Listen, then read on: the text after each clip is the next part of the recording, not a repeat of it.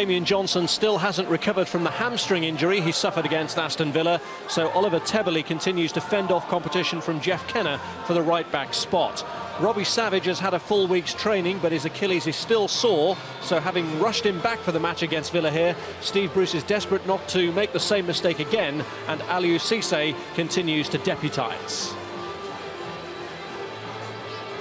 Well, this marvellous defensive record owes plenty to the likes of Kenny Cunningham and Matthew Upson at centre-half, but the team as a whole defends with a lot of discipline. Steve Bruce will be very disappointed that Savage didn't make it tonight. Jason Ewell, who missed their best chances, keeps his place up front with Jonathan Johansson. Kevin Lisby, on his way back from a knee injury, only makes the bench. Mark Fish has recovered from injury, which is just as well in a defence already missing Luke Young, Gary Rowett and Richard Rufus. Well, this defence and midfield has got a fairly settled look to it. Alan Kirbishley has made a slight adjustment in midfield of late, moving Matty Holland over to the right and bringing Klaus Jensen into the middle. And it's worked an absolute... The 2 goals that Birmingham let in against Fulham came when Cunningham was suspended. The 3 they conceded to Manchester United came in the wake of Taylor's sending off. Stan Lazaridis.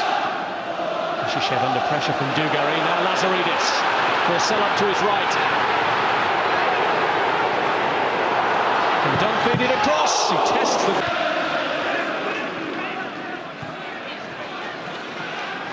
Here's Forcell. And it's 13th game of Matt Holland, who caught everyone by surprise.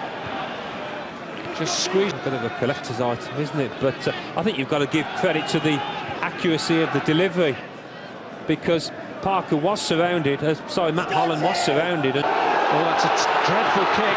It's gone straight to Dugarry. Well, he delayed and delayed. He's blaming Stan Lazaridis. Here's Dugarry.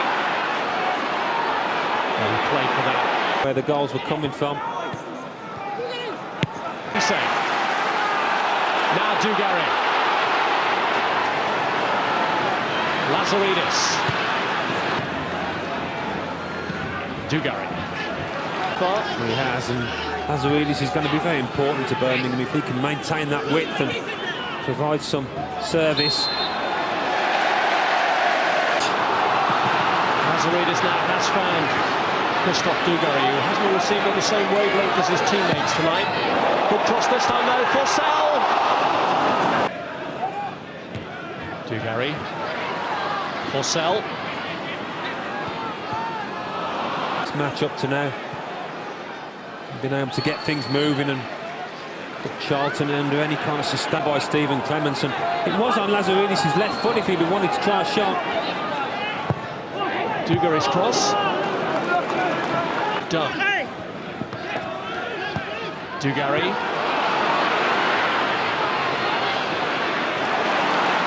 Cisse. And the subject of player cam now switches to Birmingham's Christophe Dugarry. To keep a closer eye on him, just press the red button on your remote. So it's going to be difficult to pick a way through a massive yellow shirt.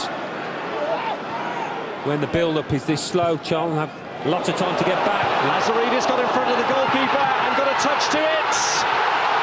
And Fish was in the right place. They established that lead through Holland's header. Ryerson put under pressure by Stewart, and they're still under pressure. Dugarry, Forcell. Here's Dugarry.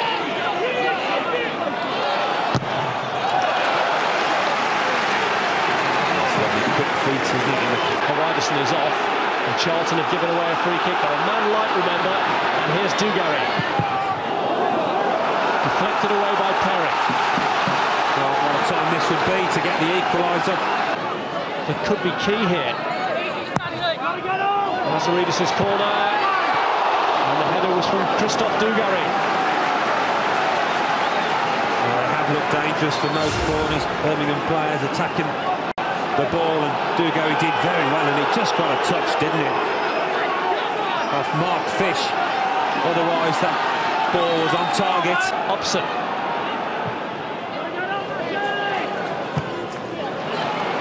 Dugarry. Here's Lazaridis. Well, after 2 goalless draws here, there has been a goal at St Andrews, but from Birmingham's point of view, when Birmingham's penalty claims were rejected, Birmingham go off shaking their heads, but they are trailing at the break here. It's Birmingham 0, Charlton 1. Charlton looking for their 3rd successive away win in the top flight for the first time in just short of 50 years. Done.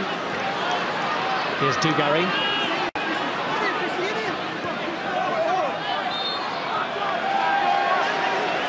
Charlton aren't completely happy with his condition. He's had 5 stitches in a T-shaped cut above his right eye. Chris Powell in reserve. Here's Dugarry. Now Cisse. First. Clements. Left by Dugarry this time for Dunn. Dugarry has got the look of the man who fancies this one.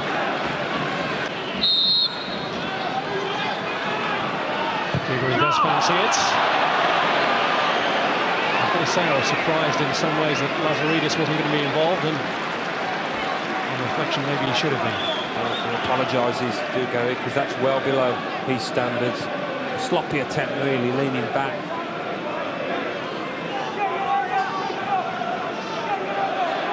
Been with Eric Cantona at Manchester United, I'm sure there was some of that in Steve Bruce's thinking when he brought in Christophe Dugarry, hoping that he would be the talismanic influence that would bring that element of surprise to his team. Well, you can't say it hasn't worked. You look at the second half of last season and Dugarry was absolutely magnificent. The ball was better, would have been dangerous. Now Dugarry. Lazaridis. Jamie Clapham, left there. Well, he plays there enough anyway, coming in from the right-hand side. Here's Dugarry. Lazaridis wanted it played through earlier. Dugarry in a good position, and it was, guess who, Scott Parker getting the all-important challenge. Dugarry. Here's Dunn. Going to play it in around the back of Horiderson. Can Hughes keep it in? He couldn't. Dugarry. Here's Hughes.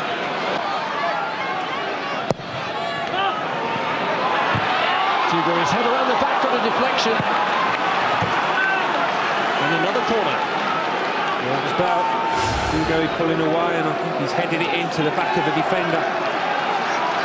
Mark Fish, I think, deflecting it over.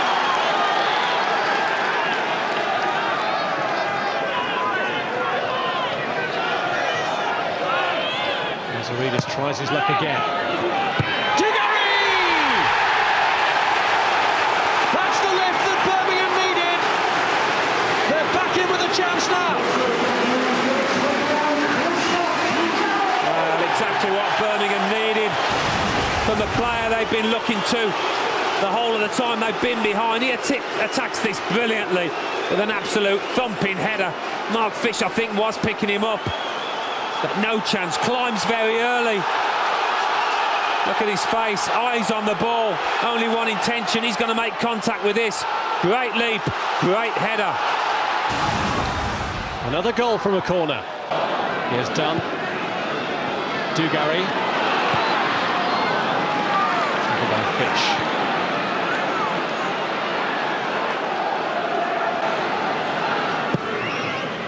Christophe Dugarry has handed them a chance. Can Birmingham make the most of it now? Dugarry involved again. Here's Jamie Clapham. Tebele. Dugarry! What a save! That was a magnificent stop from Kylie. Well, Christophe Dugarry cannot believe this. It's point blank, and it's not straight at Dean Kylie, it's just to his left, and the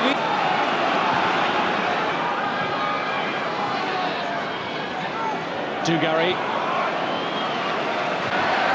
Taken away by Lazaridis in the end. Dunn links up with Dugarry. Who's there? Scott Parker. Offside here. because Brian Hughes has maintained a bit of width for Birmingham, stretched Charlton's defence. Dunn's had a little bit more space in the middle. It's dragged them back into the match.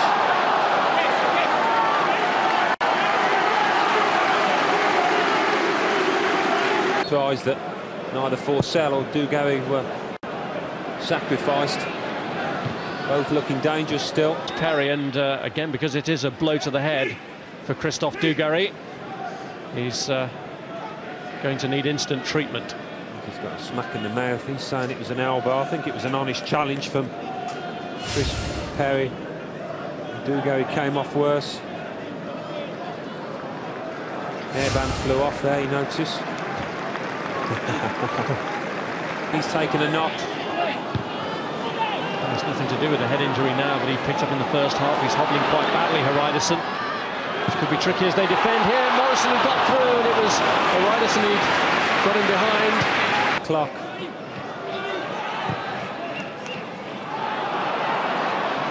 On by Dugarry, now Forsell.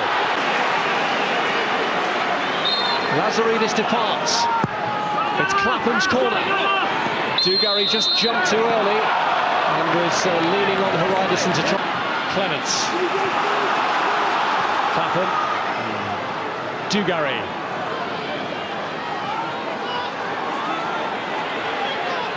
Still Christophe Dugarry.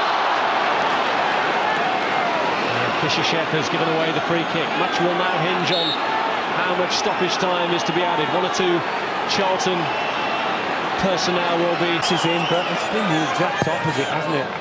End-to-end stuff at times, and both keepers pulling out absolutely outstanding saves.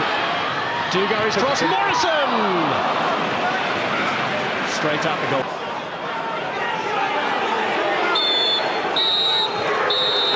Eyes are smiling for Charlton tonight. Some wonderful saves from Dean Kiley have earned for them their third consecutive away win in the Premiership, and it was his former international team. What we expected, but it was fairly level, wasn't it, at half-time, although Charlton were... Birmingham 1, Charlton 2. This is how it affects things at the top of the Barclaycard Premiership this evening. Birmingham stay 4th, and Charlton moving up 3 places from 10th to 7th. No change, obviously, at the bottom.